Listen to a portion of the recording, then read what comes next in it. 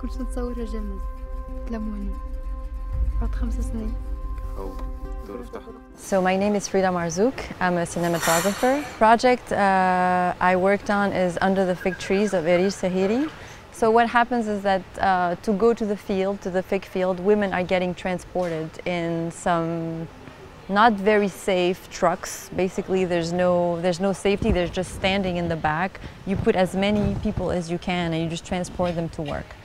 And in Tunisia, what happens is that a few times a year there's an accident and women die from getting transported this way. So that's where it started, like it sparked in her idea that she needs to talk about this thing, the social issue. But she made it in a very light way by also adding real life. It's not dramatic, it's just she wanted to talk about it but without making it a drama. So it's all handheld, yes.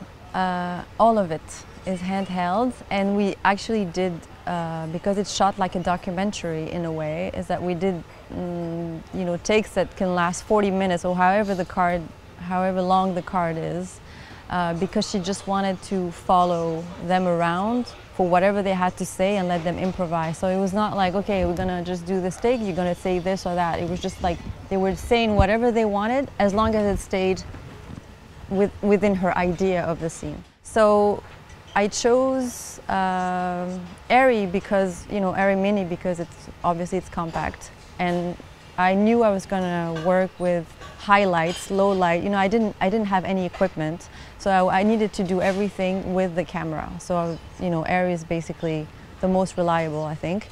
And then in terms of lenses, I chose the ARRI Ultra Prime because at the rental house, those were the ones that were opening the fastest lenses, 1.9. Like in case we need to shoot early evening or early morning, I needed something that could basically be usable everywhere. We couldn't have equipment because we were in a field, there was no money, and we had a lot of light. Basically all you have is light. So it's more about taking light down than adding light. What happens in the fig field, so it's very big. So what happened is that I decided that I just was gonna follow the sun around. And basically the director was okay with us moving a scene from one side to the other side of a field. Like let's say in the morning we were in the east, we start shooting something, and if we run out of time to finish the scene or something, we would say, okay, we come back at 3 p.m. but we're gonna go on the other side of the field. And you wouldn't know because it's trees, so nobody will notice that we went from one side to the other. So it was basically just playing with the trees and the sun. The thing that happens like a documentary in this shoot is that we were doing endless takes. Because when you shoot documentary, you're just trying to get what you can and you're just rolling, and then later on you make sense of it in the editing.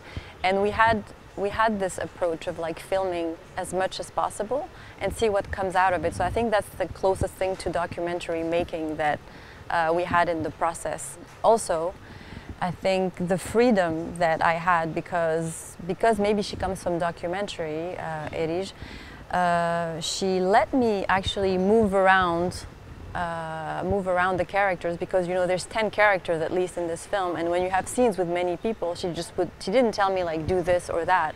I would just go around and try to catch people when they're talking or maybe when they're listening, because you can't catch everyone with one camera. So I think that kind of filming is documentary style too, because you don't know who's going to speak. You don't know where they're going to be talking. Is the light going to be good this way? You have to move around so that it makes some sense. And I think that makes it a little bit of a documentary style.